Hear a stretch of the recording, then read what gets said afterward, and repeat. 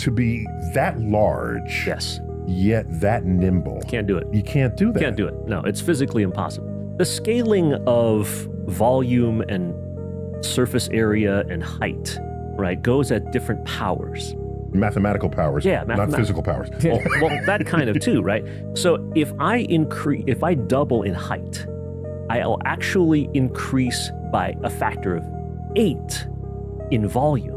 Presumably all of the stuff inside me is made of the same material. I'm 8 times heavier. That means my legs have to support 8 times the weight.